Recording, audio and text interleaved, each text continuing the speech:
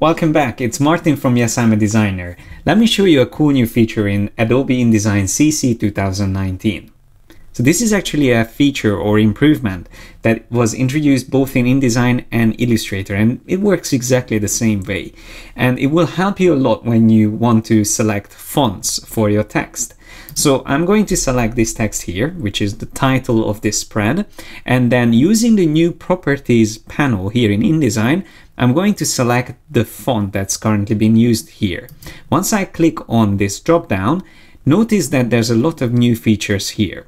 So you can obviously get to these features through the character panel as well, or using the control bar, which by the way, in CC 2019 by default is hidden. So you don't see the options here on the top. If you want to get to them, you will have to enable it from the window menu, just simply by selecting control. So just showing it to you.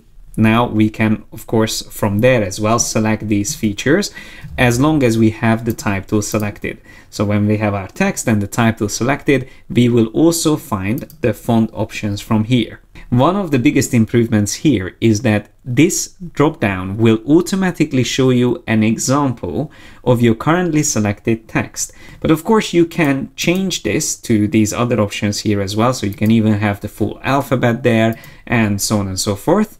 You can change their sizes. And there's a couple of features that also makes it easier to find relevant fonts. Like you can choose one font that you think would be good, like let's say Babas in this case, and click on the show similar fonts here. Once you do that, you get to a special filtering of all the similar looking fonts on your computer.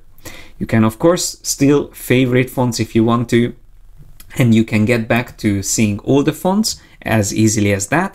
You can then also filter all the fonts in a very neat way using classification, which would mean like sans serif or serif, but you can also rely on properties like, let's say we are looking for lightweight fonts, so we can select that and we immediately get a filtering based on that.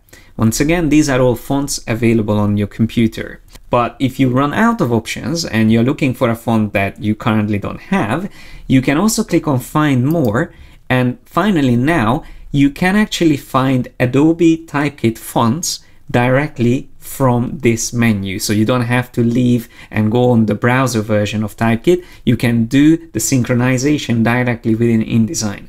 So let's just say I'm interested in a different font from here, something that I like, maybe this one. If I just activate this font, which will activate two versions of that. So you can even decide whether you want both the regular and regular italic or just one of them. Let's say we just activate this one.